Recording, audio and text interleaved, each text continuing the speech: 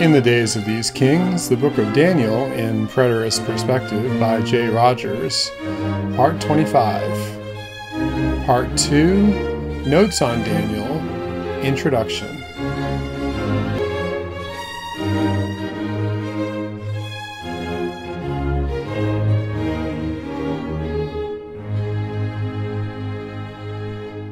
Part 2, Notes on Daniel, Introduction.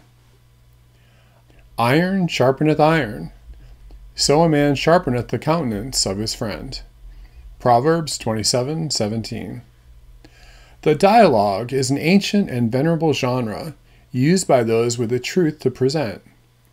Read Plato's Symposium, for example, and you can relish a spirited conversation among friends, replete with good-natured ribbing and honest delight in discussing big topics. A striking benefit of the internet is the way it makes it easier for people to compare notes on specialized topics. This next section can be read as a dialogue, containing questions and challenges I have received over the years to a preterist interpretation of Daniel, and my notes in response to these helpful conversation partners. This lively debate occurred on the Reformed Christian Culture and Internet discussion group in the summer of 2004. As I posted my chapter analyses of Daniel from a preterist perspective, several preterists and a few historicists debated the fine points. Most of these contributors had already formed a definite position and had read my short commentary on Daniel. Rather than either side being convinced, we tested each other's positions, refined our definitions, and clarified misunderstandings. I arranged the notes on Daniel that emerged from the discussion to follow the chapter order of Daniel. I have added notes as I have received more questions over the years. The number of preterists is growing dramatically as this trend in interpreting Bible prophecy garners interest around the world. In response to my articles on eschatology at forerunner.com, I get frequent challenges, questions, and opinions.